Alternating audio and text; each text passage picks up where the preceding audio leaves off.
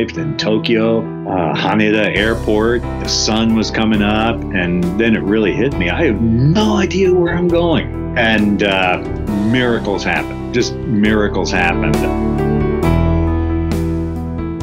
Hey there. Thanks for tuning in. This is episode 244 of Whistlekick Martial Arts Radio. My name is Jeremy Lesniak. I'm your host here for the show. I'm the founder of Whistlekick Sparring Gear and Apparel. And if you couldn't guess, I'm a pretty passionate martial artist. We make this show. We have this company where we make products, sparring gear, apparel, and a growing line of other things because the martial arts is awesome.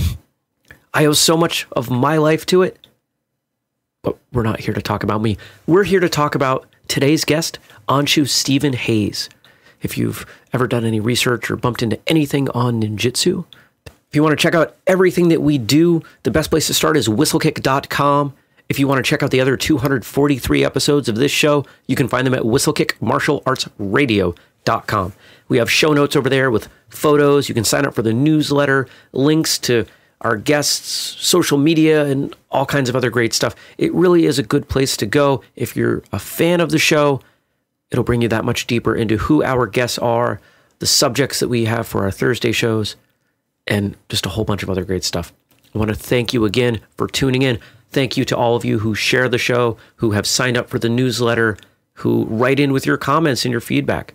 It all means a tremendous amount to me, and I appreciate the time that you put in to helping this show, this community grow. We've featured a couple of guests who traveled to Japan to pursue their martial arts career, and our guest today is another one of those. He is An-Shu Stephen Hayes, known by many as an American authority on ninjutsu. He's an exciting person to listen to, which made me lose track of the time when we were talking. His martial arts story is inspiring, from his humble beginnings in Ohio, where nobody taught martial arts when he was a child, to where he is now, having traveled and taught throughout the world. Let's welcome him. An-Shu Hayes, welcome to Whistlekick Martial Arts Radio. Hey, it's great to be here. It is great to have you here. I am looking forward to learning more about you. You're someone that, I've always known a little bit about. You're spoken of in circles, and I've seen you at Alan Goldberg's event, and I'm excited to learn some more about you. But I've got to ask, because it's a title I've never heard before. What is An-Shu? What is the, I guess, lineage or history on that? Well, actually, that's a funny question. An-Shu is a title that was created for me back in 1996. It's kind of a long story. Is that okay? That is quite. I have all the time in the world. Okay. Well, I for years practiced a classical ninja martial art in Japan, and I always knew I would have to come back to America.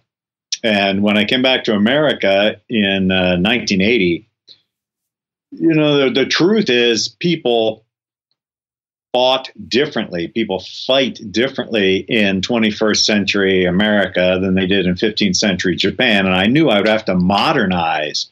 We're going to keep the principles the same, but change maybe the attacks, make it more relevant. So in 1996, I created a new martial art called To Shin Do.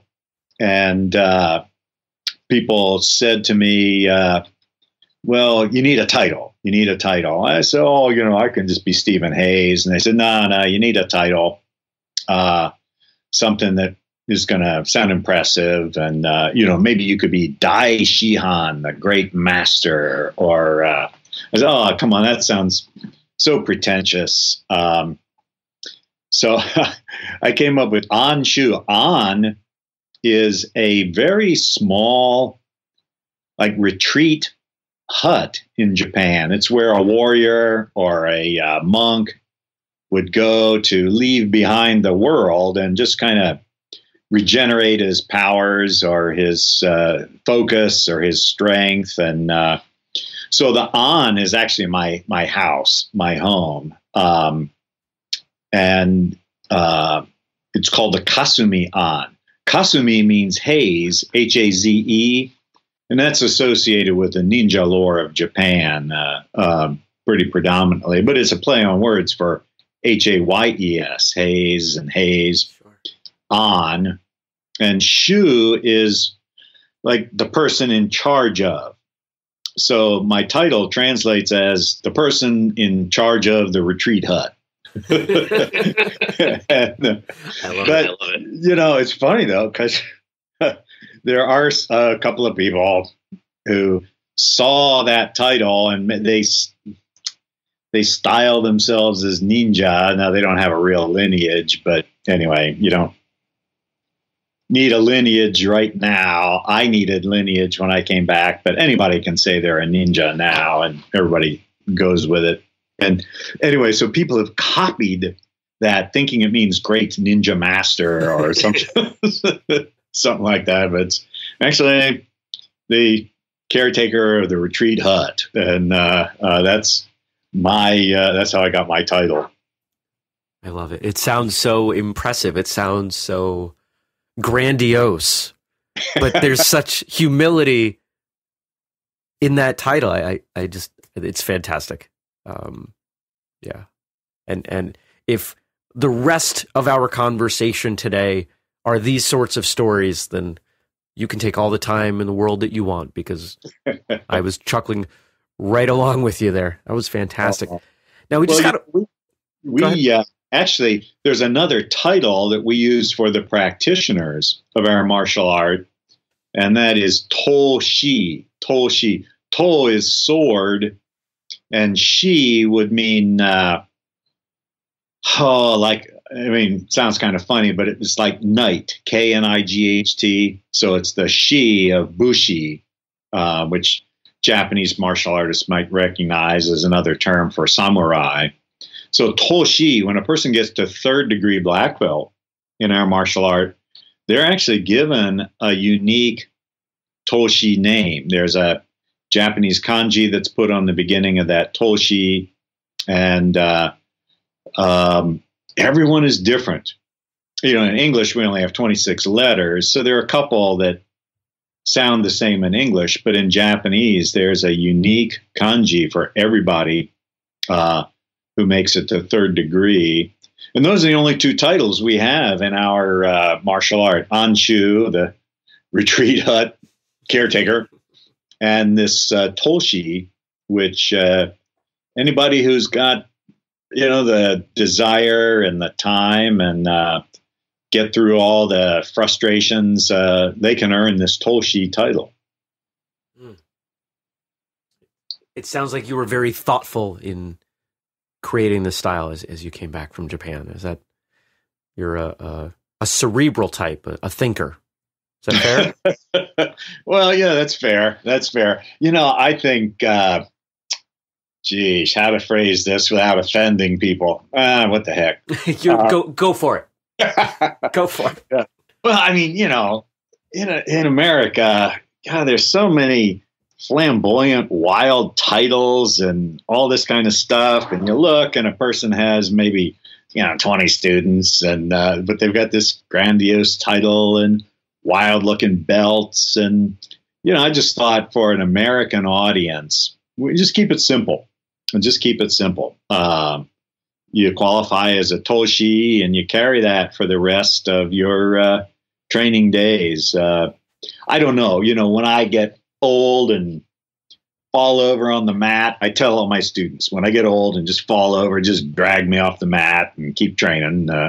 But what kind of title would the new head of To Shin Do be called? An-Shu, or maybe they would have a different title. But I'm 68 right now, and I figure I got about 30 more years, so we'll work that out later on. Absolutely. Now, you mentioned going to Japan, you mentioned coming back, and clearly there's a before, there's a prequel to what you just told us. So let's roll back. How did you get started in the martial arts? Well, when I was a small child growing up in Dayton, Ohio, I saw a couple of TV shows.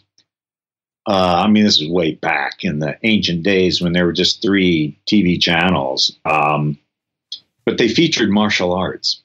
And this was only like 10 years after World War II. And martial arts were something very exotic, almost forbidden. This just electrified my little spirit. I'd been to school. I went to a typical middle class Midwestern school. There were no gangs in those days, but we had a couple of bullies that would pick on kids, and I didn't think that was right. I didn't get picked on myself, but I saw other kids picked on, but I didn't know how to deal with that. I didn't know how to hold myself with command. I didn't know how to fight if somebody took a poke at me. So the martial arts represented a body of knowledge that I could learn. I could become one where, normally I was intelligent and articulate, but hey, if I got dragged down to the gutter, I could emerge on top from that. And that became like an obsession when I was a small child. I remember a time in the 4th grade, my mom took me to the library, and I looked in the card catalog, and they had like 3 judo books.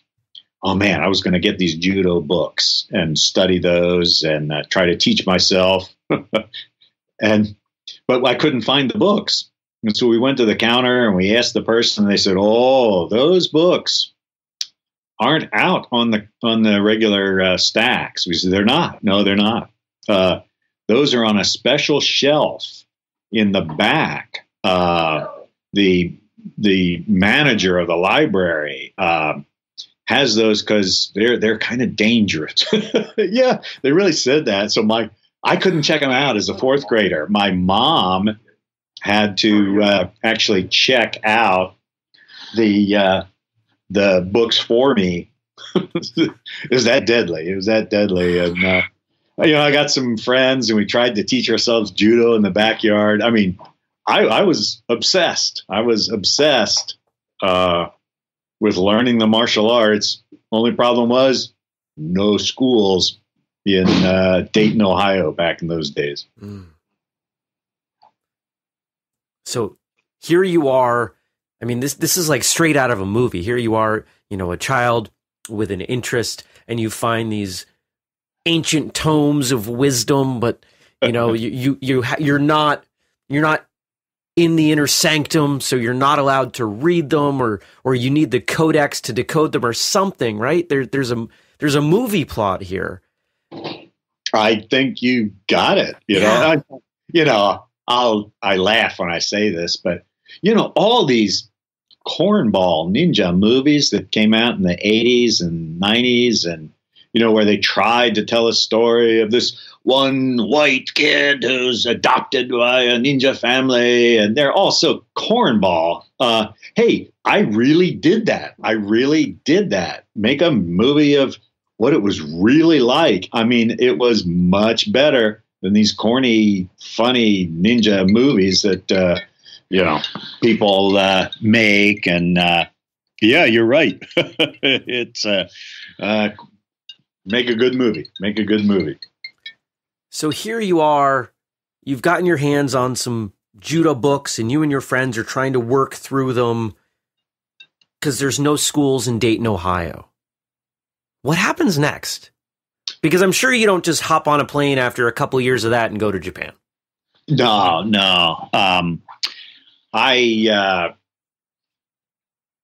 The next really important part was I went to look for colleges in the mid 1960s, and I had picked a couple of colleges in Ohio, and I went to Miami University. And the guide taking, my friend and I around, we saw this person in a white gi walking in the gym. Well, man, I grabbed this guide. I said, what is that? Oh, he's on the judo team. Judo at Miami University. That did it right there. I'm going to Miami University. And my friend, who became my roommate, he went to Miami University. Well, it turns out in the fall when we showed up at Miami, they don't have a judo team. This guide was wrong.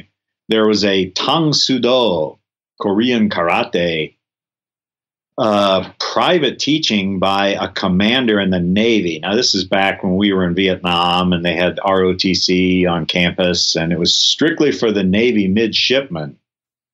And, oh, man, I was a theater major. I was about as far away from being a Navy midshipman as you could be. And anyway, I managed to talk this commander into allowing me to study, even though I wasn't a Navy midshipman. That was quite a sales job.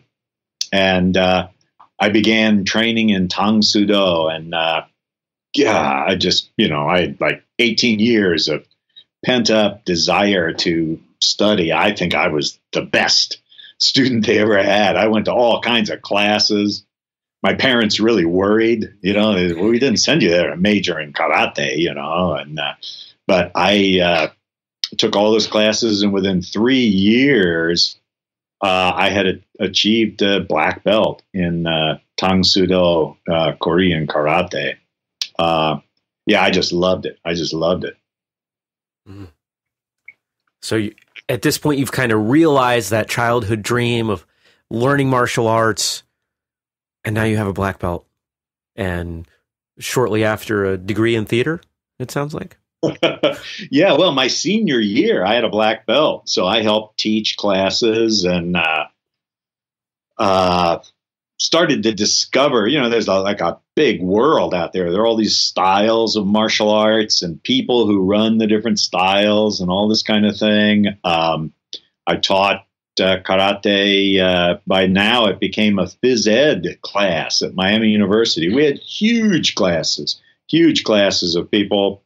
I graduated from Miami in 1971, and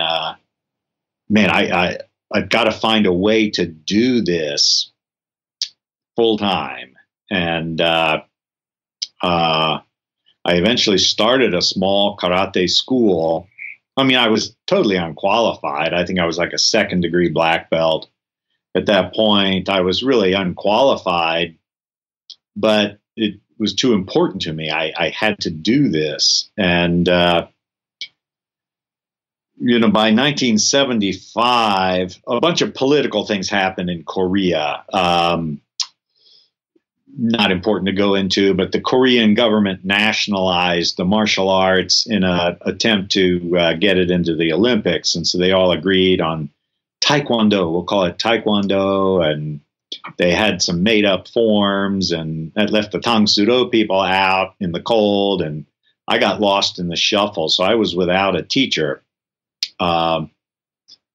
And decided, based on having read a book about the ninja, I was going to go to Japan and find this ninja teacher and become a student. I was going to go to Japan. I was going to do that.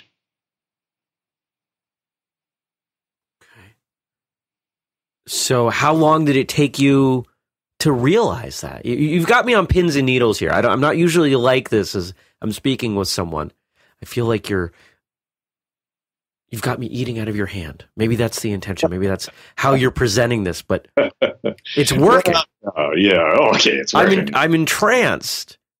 Well, how do we get from there to Japan? Well, it was crazy. Now, remember, this is 1975. There's no internet. There's no email. I sent letters to to Noda City. I figured it's a little tiny city in Japan, to this guy, and I never got a reply. I had the letters translated into Japanese. I had studied Japanese for a year at Miami University, my senior year. So I could speak a little bit of Japanese, and I could read and write it without the extensive kanji.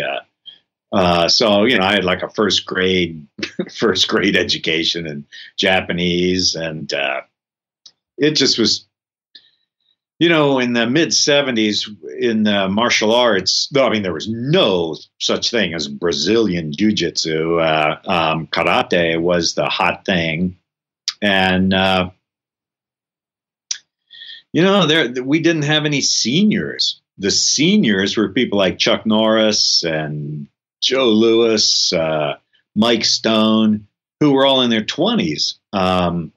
We didn't have any old people, so we all trained like young, aggressive contest winners, and I was always interested. I mean, I enjoyed that, but what I really was interested in was back to me being a kid. How do I step in? Somebody's being bullied, they're being picked on, maybe by even more than one person.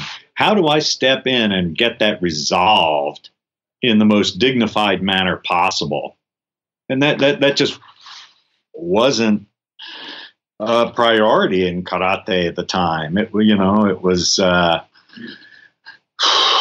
these contests and young people training vigorously. I needed some kind of senior. So I went all around America trying to find teachers and looking for ways to bring this about. I just couldn't find anybody that really talked my language. So I just held my breath and bought a ticket to Japan on an airliner and went over there. I mean, now looking back, it was crazy. I couldn't even read signs in Japanese. I couldn't even look things up in the yellow pages. What did I expect? I arrived in Tokyo, Haneda Airport. The sun was coming up, and then it really hit me. I have no idea where I'm going. And miracles happened. Just miracles happened. I ran into an English-speaking guy in the train station. I went into Tokyo to the train station, and he guided me down to Iga Ueno, the homeland of the ninja. And so I took, a bullet train to catch a little local train, to catch a little spur train, and finally made it to Iga. And no, they didn't have any ninja training anymore. That was their history, but it was just a tiny little out-of-the-way town. And but people took me on a tour. They took me through these neighborhoods where I could see on the mailboxes, famous ninja family names, but they weren't ninja anymore. I was so, disappointed. I saw a museum. They had a little museum there. Now that little museum has become quite a tourist attraction since I wrote, these books, and I mean, huge tourist attraction, and they have ninja shows and everything now. But back in those days, no, it was a tiny little obscure museum. And I got back on the train, and I went to try to find this guy named Hatsumi in this Noda city, and that was way northeast of Tokyo. And again, just miracles happen. I found my way there. I arrived late at night, tiny little town, and everybody was staring at me. Nobody saw foreigners out in this area. And I asked if there was a hotel, and everybody just laughed, oh gosh. And there was a girl on the train who spoke very good English. And she said, well, we don't have hotels out here. We have ryokan. These are like little inns. And I know of an inn behind the railroad station. My boyfriend is coming to pick me up. We can take you to this inn. Oh, man. So I got to the inn, and I checked in, and a little inn. And so I was talking to the innkeeper, this little old lady, and she said, what are you doing in Noda City? And I said, well, I came here to study ninjutsu. Oh, she just cracked up, It'd be like, somebody in going to Bristol, England today saying, oh, yeah, I'm here to study the mystical teachings of Merlin the Wizard, here in modern Bristol, England. Oh gosh, that was just something we made up in a funny story. Or like somebody's coming from Japan and they come to like Dayton, Ohio, and yeah, I'm here to study with Batman. It was just unheard of. And so I said, yeah, this guy Masaki Hatsumi, and she says, well,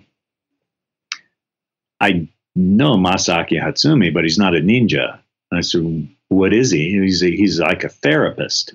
Hey, and that's what I'd read in the book. He was a therapist. Really? Yeah.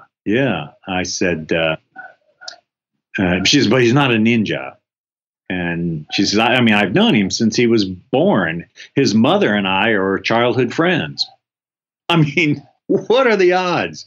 I end up in an inn run by a childhood friend of the mother of the guy I'm trying to track down. And I'm amazed. She said, oh, yeah, I can give him a call, and really, just magical stuff like this happened. And she called him up and he came over in about a half hour, and we discussed. I thought I'd have to prove myself and go through all these tests. I even brought back in those days, mid 70s, everybody wore polyester suits.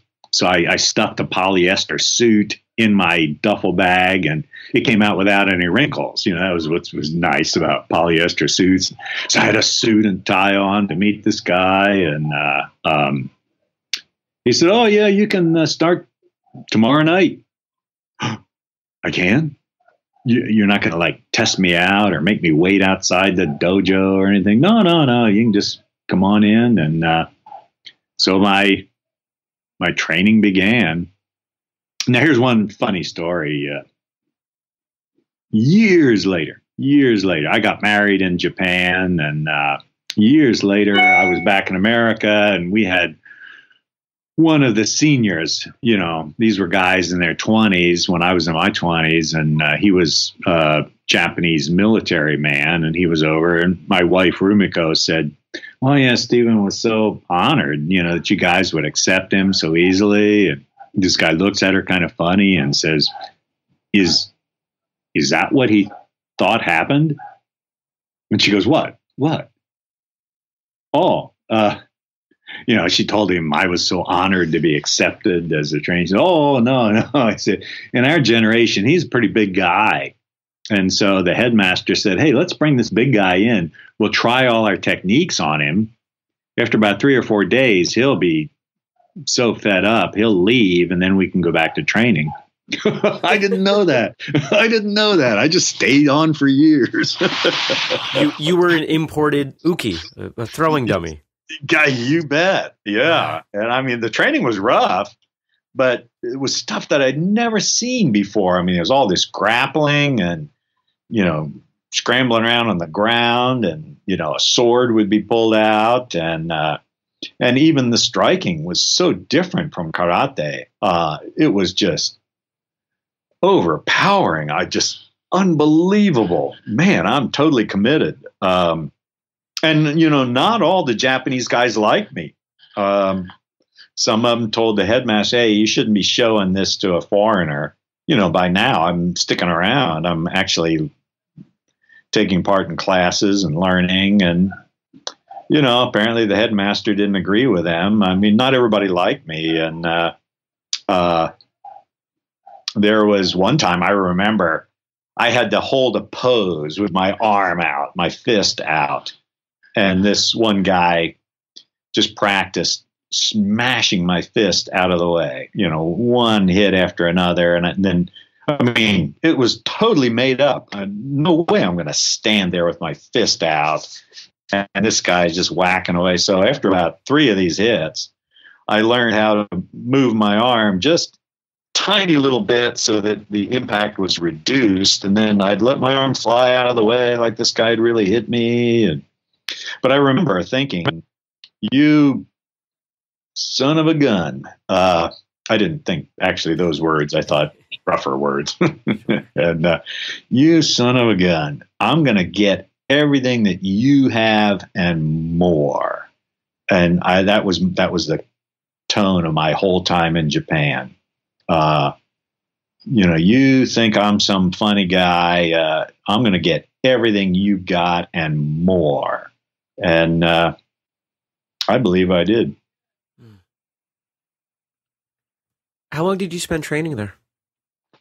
Well, I was there on a special cultural visa.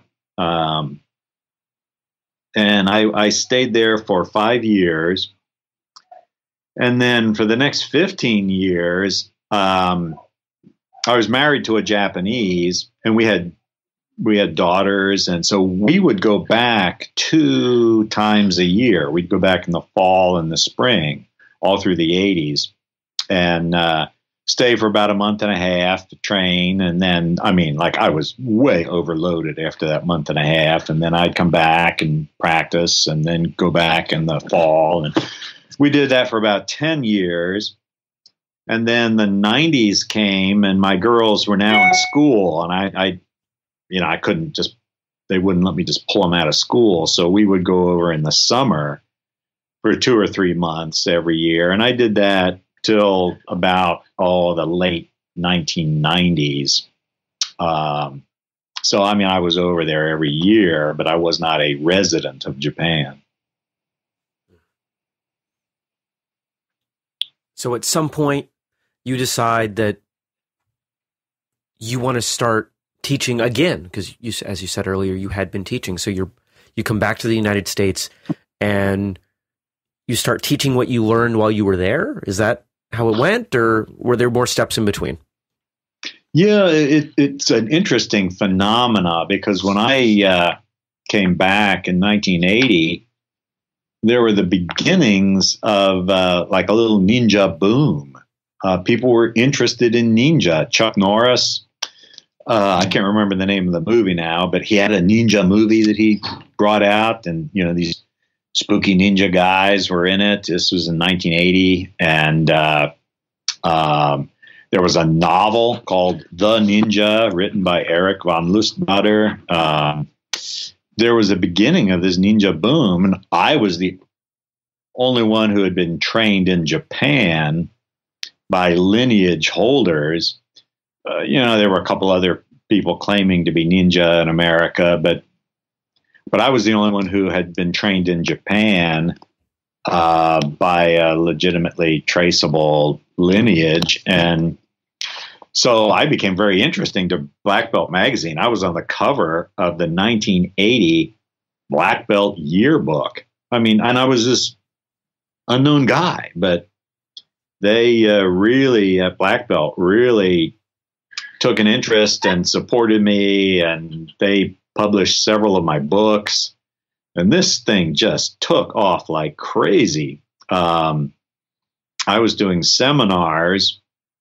I didn't have a school. I didn't have a martial arts school. I needed to be free to come and go and do different things. And but I didn't even have a job for years. The book sales supported me totally. I wasn't a billionaire, but I could buy a super home out in the woods of the countryside, and I could take my family back and forth to Japan, and I didn't even have a job. It was just totally remarkable. But that ninja boom lasted until kind of the end of the 80s. And I remember by then there were some other people, who were claiming, to be students of this Hatsumi guy, and other people trying to sort of imitate what I was doing. And every 2-bit karate school had ninja on the window, and ninjutsu had really become kind of a laughing stock, really. Just funny little people doing this, running around the backyard at night in a black suit. And then Steven Seagal came out with his Aikido movie, and it captured a lot of people's imagination. And they kind of went on from there, and Brazilian jiu-jitsu came in and became very popular. And so I kind of faded into the background at that point. But the 80s were just amazing. You know, I did seminars and I was teaching this 15th century Japanese martial art for a little while. But, you know, that was in the heyday of kickboxers and catch-as-catch-can fighters. And I mean, you know, America is really the martial art capital of the world. We have everything. Chinese styles and Korean styles, Indonesian styles, Brazilian style, you know. And everybody who attended the seminar, I mean, there were some sincere people there, but there were a lot of questionable people. You know, they figured I'm the guy on the cover of all the magazines. If I beat this guy, I'll be on the cover of all the magazines. So here I am teaching in teacher mode, you know, and some sneaky guy decides he's going to try some technique on me or something like that. It was very dangerous, but, you know, here I am at 68. I was never, you know, defeated. I was able to catch on, and you know, but those 80s were very, very wild years for me. Now, I paid attention to my development as opposed to my marketing. And so when the ninja boom ran out, it ran out. And so I needed to find something to do for a living, you know, in the early 90s. So what did you shift into doing? Well, as I mentioned, my kids were in school and I couldn't just take them out. So Rumiko and I decided to open up a martial arts school in Dayton, Ohio. And we did that, but we had to completely revise the curriculum. We had to create beginner lessons for new people who'd never done martial arts before. See, all the seminars in the 80s, everybody came in, they already had black belts in other martial arts. So what I thought of as the basic lessons really weren't basics at all, but they were basic lessons for black belts. In fact, there even became a kind of like rumor, you have to have a black belt in some other martial art to study ninjutsu. No, you didn't have to, but that's kind of what it was. And now here we are in Dayton, Ohio, teaching lessons to beginners. We had to completely redo the curriculum. And that's when we created To Shin Do. And I'm just delighted. I mean, at this time, I'm so happy. You know, people say, well, don't you miss teaching the old classical way? I teach a few students, but people don't really want to learn that. They want something that is valuable, that provides real crucial lessons for self-defense. But, you know, most of my people don't get into multiple fights a year. They're successful business people. So they can use the lessons and the principles in their everyday life. That changes their life. You know, I mean, studying this martial art, you really become a different human being. It's not something you snap on or strap on. To learn this is a very unusual martial art. Instead of teaching complex techniques, we, in effect, strip away those things that get in the way of people being successful. So it's a minimalist movement, and that's your challenge for the rest of your life. Make it even more minimal and producing greater results. And, you know, people find this to be of enormous value in their own life, just organizing their homes, running their businesses, running relationships with other people. You become a much more insightful person. We have a series of 5 elements: earth, water, fire, wind, and, you know, what's called the void or the emptiness. And, you know, that's classical, but it has to do with kind of how your personality works, which one of these elements is kind of predominant. Oh, people think that's fascinating. You'll learn not everybody's like me. There are other approaches to life, and how do I fit in with those other approaches to benefit that person and bring benefit to myself? And that really goes back to the original purpose of the ninja, how to work my will without the other person being aware at all that I'm involved in this conflict. The old ninja families, that's why they called them the invisible warriors, because you just didn't know what was going on. Things definitely were taking shape and taking form, but you had no idea that somebody was actually engineering this. And, these are lessons that modern people can really take to heart and can use in their everyday life. Awesome. This may go down as one of the most exciting, if not the most exciting first, where are we at? Wow, 40 plus minutes of an episode. I'm absolutely transfixed. I just looked at the time and went, wow. But there's more that I want to know, so I want to keep going. And the first thing that I'm interested in is, are there things you're interested in outside of martial arts? Because it sounds like very early on, this was sort of your destiny and you realized it.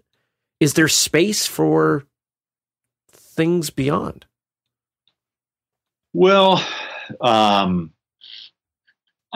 maybe not a lot of people are aware, but the other thing that really dominated my attention when I was a small child were things that we could say maybe of a spiritual nature. As a little kid, just questions. Why are human beings here? I mean, what happens when you die?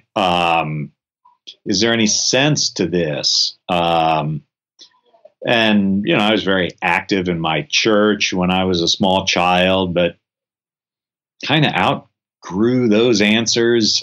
These were bigger questions. And that has followed me kind of in the background through my whole life. So I became very interested in Japanese spiritual systems when I was in college. I read those books. I took courses in philosophy. When I got to Japan, I made connections with these Japanese monks, and early 80s back in America, I met Tibetan monks, and they were much more willing to teach than the Japanese monks. The poor people, their country had been invaded in the 1950s, and they were refugees. Tibet went to war with China. Oh, man, was that a bad deal. Japan went to war with the U.S. What a good deal. We rebuilt their economy, and, we left all their temples in place and left the emperor in place. If you're going to go to war with the U.S. We'll give you everything, And so the Japanese, I guess, didn't have as much of a need to disseminate. They weren't like fighting to keep their culture. So I got involved with the Tibetans and did that for 20 years. And not a lot of people know about that. But I went to India many times, Nepal several times. I still have very good, dear friends who run monasteries in India and Nepal, and I'm planning to go back, not this year, but next year. And then I've also gotten involved in recent years with a very forward-thinking Japanese Shugendo master. Shugendo is it's called the Yamabushi, the spiritual seekers that go up into the mountains and seek answers to big questions from just direct experience in nature. It's not a very intellectual kind of a thing. It's a very experiential thing. And I've gotten, some of my students involved in that as well. And that's about it. I don't I don't have a lot of time for other things. I collect old automobiles. I enjoy that. I have a couple of classics that my wife wonders, like, when are you going to sell that? But I hang on to those. That's maybe a slight interest. You can't mention classic cars and not tell us what you have. I can't be the only one listening to this right now. Well, I'm the only one listening right now, but the others listening later will shoot me. I will get hate mail if I don't ask you what cars you have. Oh, okay. Well, ever since I was a little kid, this stuff all goes back to when I was a little kid, the ninja and spirituality and even cars. When I was a little kid, I was fascinated with Rolls-Royce automobiles for some reason. I mean, that grill that looks like a Greek temple. And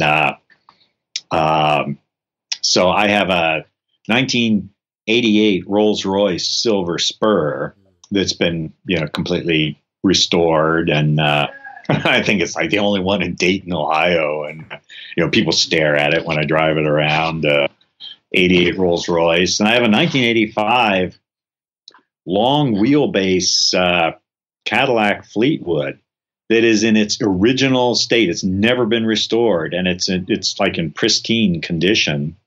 I bought it new in 1985. I was doing like personal security escort for the Dalai Lama of Tibet. And this is before the U.S. government, State Department got involved. And so I bought this car just to have to take him around in. And I know I'm 68 years old. I no longer do bodyguard work, but I still have the car. And it's not really a limousine. It doesn't have the glass panel in the middle, but it has extra jump seats. And, my wife and I we had a driver for several years. And so we would take that car around. That's fun. So that's kind of my, and then we have some regular Lexus cars that we just are our daily drivers. And so we had to have like a 5-car garage built to handle all these cars. So that's an interest of mine. But that's it. Ninja, Shugendo, and Rolls-Royce automobiles. Well, I can appreciate the love for cars, and I'm curious, which gets more crossover? Do you end up looking at, doing kind of car? I'm guessing you have a dojo as well. If you have a 5-car garage, I'm guessing there's a training space. Yeah, in our house. Okay. When we first built the house, we had our daughters living there, and Rumiko's sister was over from Japan to help raise our daughters, and people coming and going all the time, and it fit us. Now it's just Rumiko and me. Our girls are living in other cities and have children of their own, and so it's like 2 little marbles in a packing crate. But we do have a dojo that's built on there. It's like 28 by 26, and it handle maybe 16 people. Size. And but it's fitted out like a traditional Japanese dojo. And I do occasional private lessons there. We live way out in the woods, just outside of Dayton, Ohio, and our woods goes down to the Little Miami River. It's Ohio's first designated scenic river back in the 1960s. So I'm just so blessed. I really am. I'm just so blessed the way I get to live my life. I deal with the people that I like to deal with. And if there are people I don't like to deal with, I just don't deal with them, So, I mean, it's just wonderful to be able to say to somebody, I'm just not your guy. goodbye. And I hang out with my staff here at the dojo. They're all wonderful people, beautiful, transformative individuals. They get my message. They're all half my age, but they deliver those kind of lessons to people. And I have a series of friends around the country that run, I'm kind of like Colonel Sanders, these people have dojos and they use my image and my curriculum. And we've got maybe 30 To Shin Do schools around the world. And Rumiko and I go there and do long weekend advanced teachings. And every one of them is beautiful, beautiful people. Creeps and insecure thug types, big mouths. They're just not attracted to what we're doing. I'm just so fortunate for that. Everybody's a beautiful person, very, very capable martial artist. So we're small network, when you think about me doing this for almost 40 years, but creepy people just don't last. Creepy people just don't last in this martial art. I love that. That's great. And that says a lot about your authenticity with what you're bringing to your teaching and how you select the people around you. One of the things that I am certainly not the first one to say or anywhere close, but one of my favorite quotes, the notion that you are the average of the people you spend your time with. Some people put a number on it, the 5 people you spend the most time with. And it sounds like you've been diligent about making sure the people around you are on a similar path.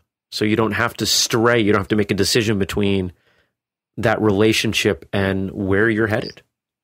I'm so lucky. I'm so lucky with that. And I have been, in the 80s, I dealt with some questionable individuals, but I was testing myself out. I wanted to know that I had something that could work. So, there were questionable individuals that came in and out of my life back in those days, but I was just testing out my art to make sure that I had something of real value. But, ever since the 90s, man, I just less and less time. I think you're absolutely right. We are a product of what we spend time around. And, I'm just so lucky. We got money. I don't even think about money. We have a beautiful collection of several hundred people right in Dayton that love this martial art. And, I find that stimulating. We have schools around the country. You can go to LA or Tampa or Chapel Hill.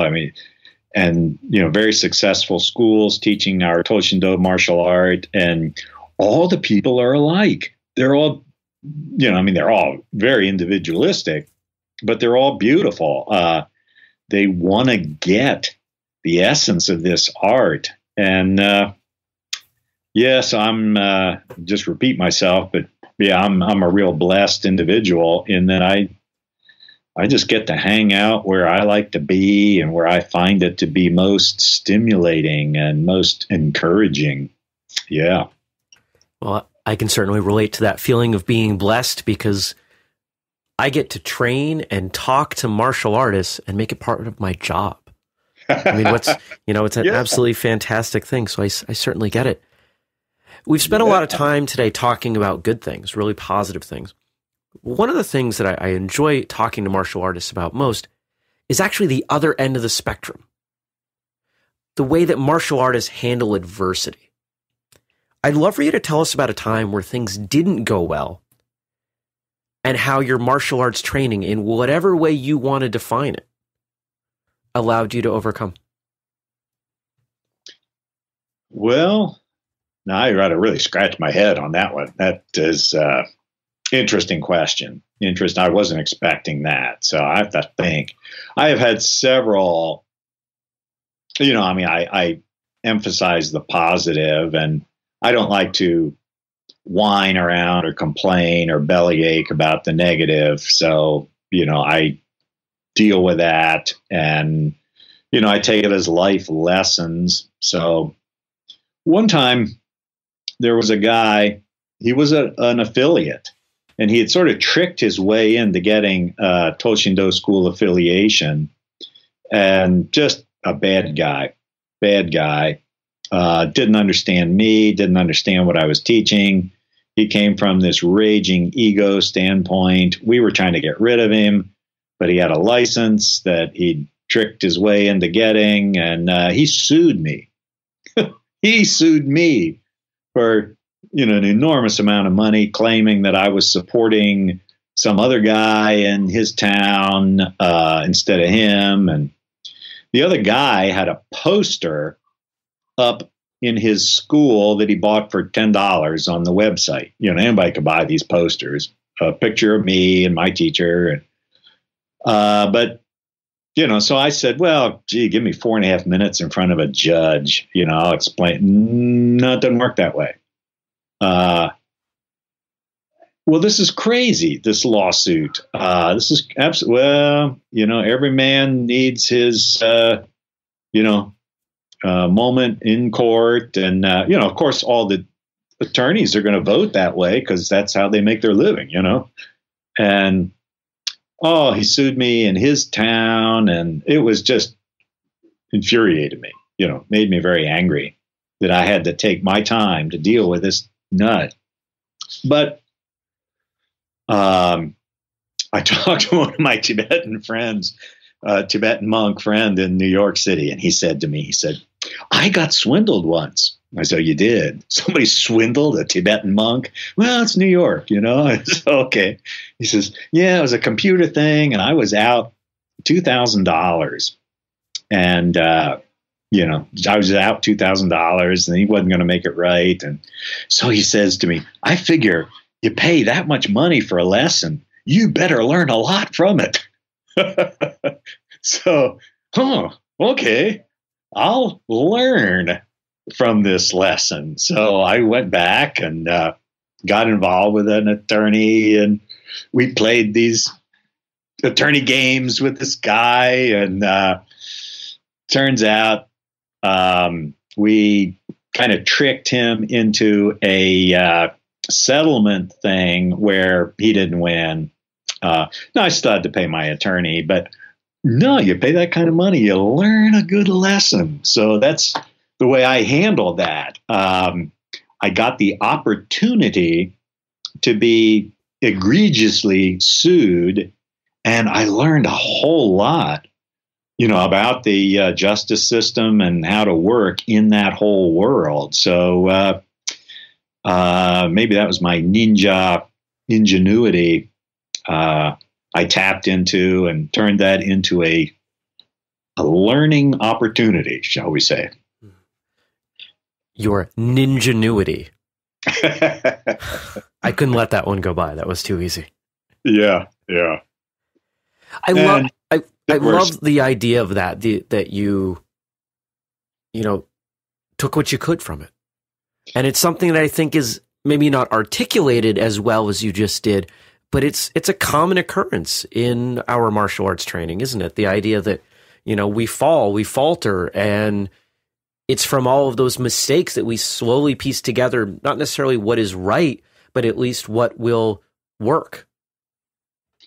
I think that's really true. The older we get, the more experiences we have. So a very young person, would be kind of, just starting out, isn't going to have all those experiences. So I find lots of experience is very important, but it's also matched by an extremely bright awareness. I'm aware of what I'm going through. I'm changing as a human being. I went through that lawsuit. I changed as a human being. Am I changing in a way that is going to make me a happier, more fulfilled human being? Or am I becoming a little more cynical, a little more bitter? That's very important. How to come out of something like that with a bigger storehouse of knowledge, a brighter sense of who I am. So awareness on one hand, and lots of experience on the other hand. That's the key for growth. That's the key for growth. If you had the opportunity to train with anyone that you haven't, anywhere in the world, anywhere in time, who would you want to train with? Oh, geez. Is this like a anytime, anywhere? You name it. Yeah. Anybody. I guess we'll put the qualification on them that they have to be a real person. Yeah. They have to have existed. I think it would be fascinating to get in my time machine, and go back and experience Miyamoto Musashi. For people unfamiliar with the Japanese martial arts, this guy lived in the 1600s, and he had like 60 duels to the death. He started out as a abused kid, abused kid. He was angry, and 60 duels. And toward the end, he just fought with a wooden sword. I mean, he was fighting people with razor sharp steel swords, but he just had a wooden sword. And at the very end of his life, he retreated to a cave. Now, you can see this cave from my wife's house in Kumamoto. And we've been to the cave several times. And he wrote his treatise on fighting, the Book of Five Rings, the earth, water, fire, wind, and void. And he wrote this down. He didn't write it down. He dictated it. Someone wrote it down. And, then he died. But I think, these stories of this Musashi and how he evolved into, a pretty spiritual guy at the very end. He was carving these Buddhist deities in his cave. And he really got a whole lot about what life was like by facing, and he didn't do it in not all these were honorable duels. Sometimes he had to sneak up on people, like gangs would be against him and so forth. I'd say I'd love to go back in time and hang out with Miyamoto Musashi. That would be awesome. And if it's been a little while since I read the book, but if even half or a third of what is in that book is true, it's still mind-boggling. Yeah, really. And to think that story has been handed down for 500 years? Yeah. 500 years that story has been handed down. That's amazing. It's amazing. Yeah. Makes you wonder what stories from now will be told in 500 years. Don't you wonder about that? Yes.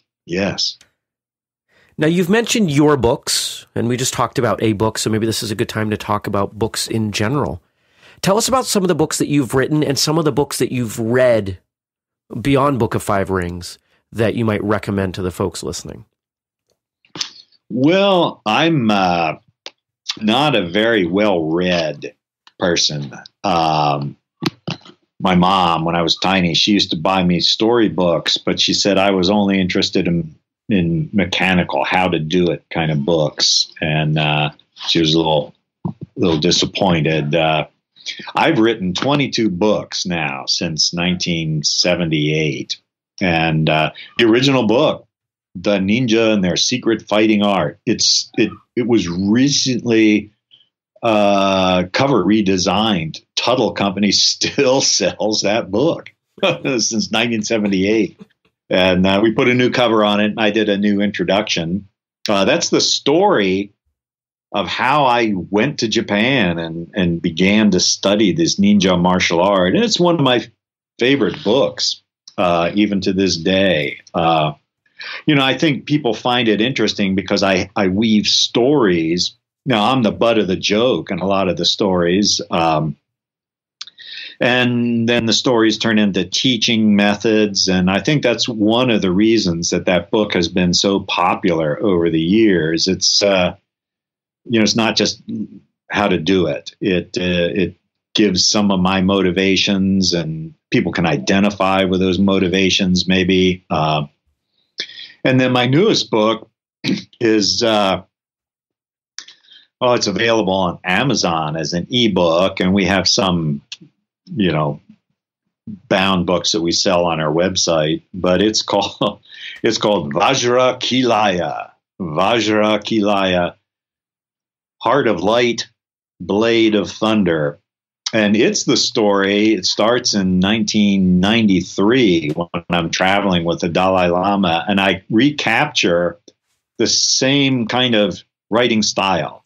There are 36 chapters in the book, and I start each chapter with a little story involving me and the Dalai Lama or some other lamas, and how I got involved in this Dorje Purba or Kilaya. It's a spiritual dagger, a three-sided dagger that's used for spiritual purposes in obscure Tibetan lore.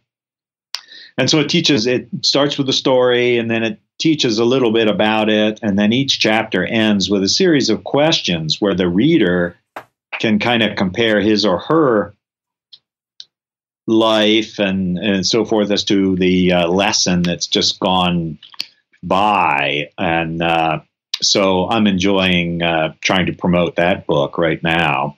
It's available on Amazon. I mean, easiest way for people to find that if they're interested, black belt bodyguard for the Dalai Lama kind of book.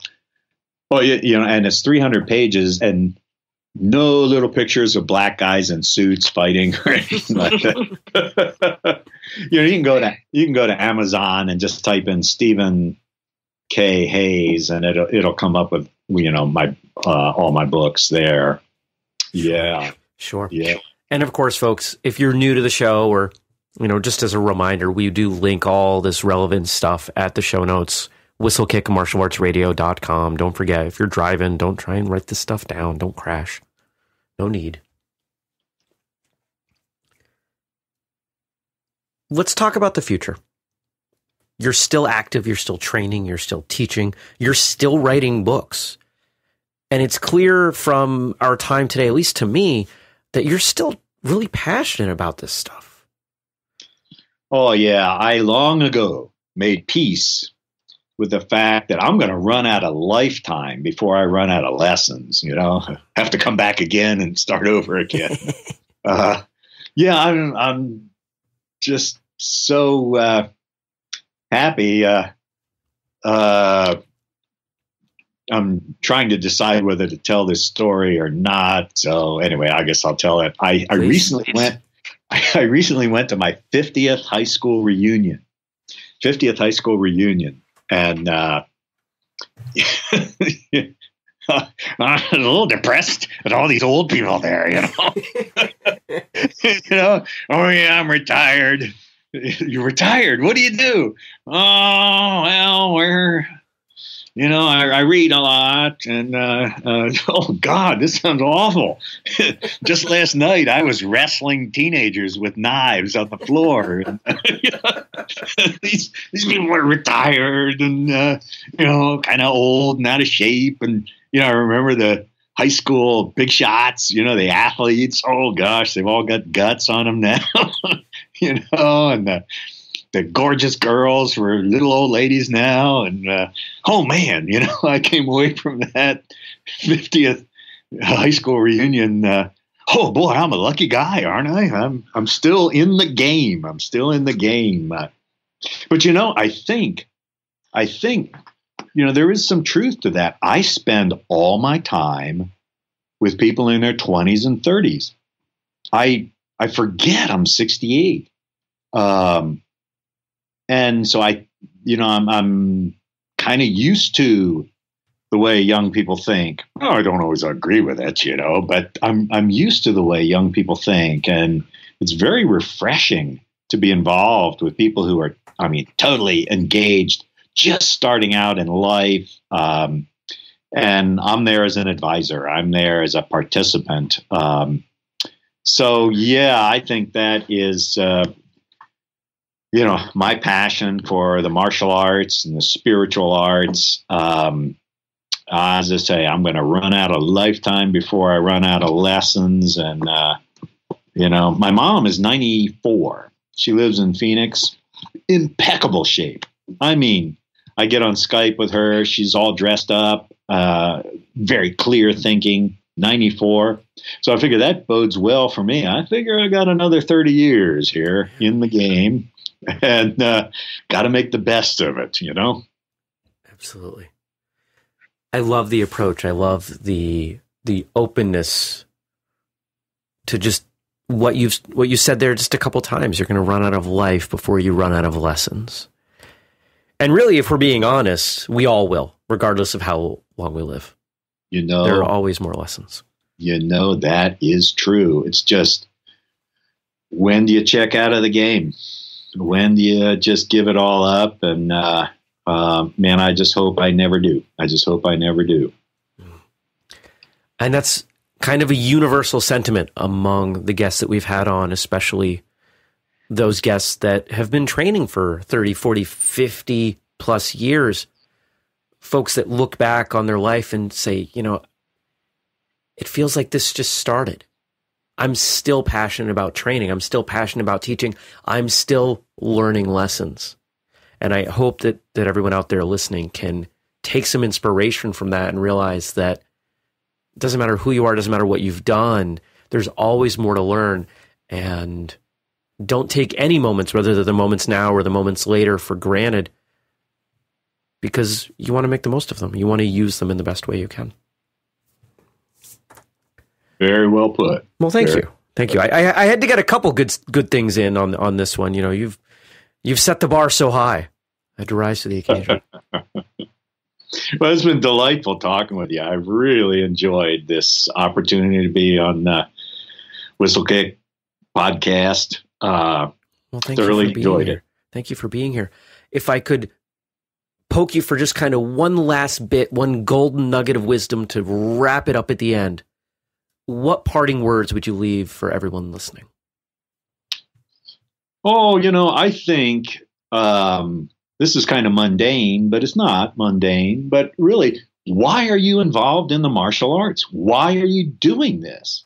Why are you doing this? I went through 2 major changes of martial arts because I just kept asking myself that question. Is this martial art that I'm doing right now, is it satisfying totally why I'm in the martial arts?